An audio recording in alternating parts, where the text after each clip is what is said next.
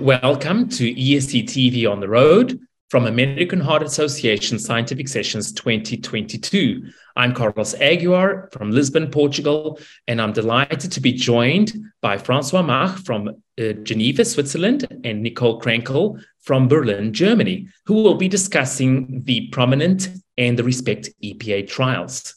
Francois, what were the key results of the PROMINENT study? The PROMINENT study was a randomized control trial in roughly 10,000 patients with diabetes, very high triglyceride and low HDL. And these PPAR alpha agonists did not have a benefit on primary outcomes, mainly myocardial infarction, stroke, revascularization, or cardiovascular death.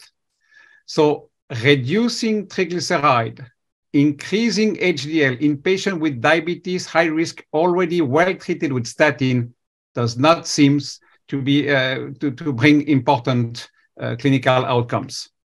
What are the clinical implications of these results? Because fibrates remain a very widely used drug around the world. Yes, I think it's somehow, it's personal. It's somehow close the chapter to add a fibrate in diabetic patients with high triglyceride. Does not close the door of reducing triglyceride, and there are other ongoing studies trying to reduce triglyceride without a PPAR alpha, without fibrates, with ApoC3 or HSPLT3 as well, and we are looking for that. It's hopefully will still have a benefit in these patients with high triglyceride, but it was not obtained with fibrates. I have to mention that the design of the PROMINENT trial was based on post-hoc analysis, sub-analysis of quite old studies with fibrate, and we have to be somehow cautious with sub-analysis, but that's an important result. Even we can call it neutral or negative from the PROMINENT trial. Thank you, Francois. Nicolle, what about the RESPECT-EPA trial? What were the key results in the study? So the RESPECT-EPA trial was conducted in a Japanese population of patients with established coronary artery disease. And in those patients, 1.8 gram of EPA daily on top of an established statin did show a borderline beneficial effect of EPA on the primary endpoint, which was a composite cardiovascular endpoint.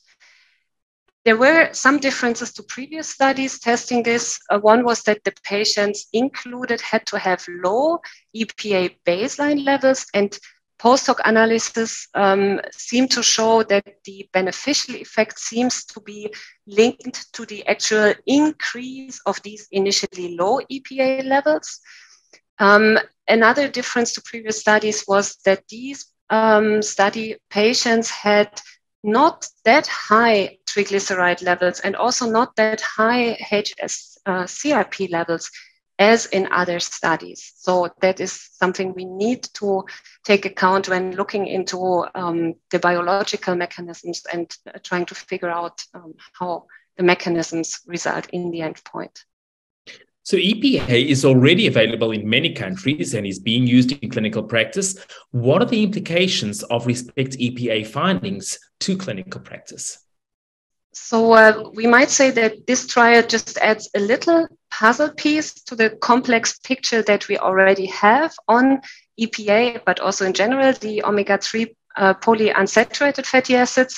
We might say that the study gave an additional advice that purified EPA might be worth considering on top of statins in a secondary prevention population, but there are still a lot of maybes.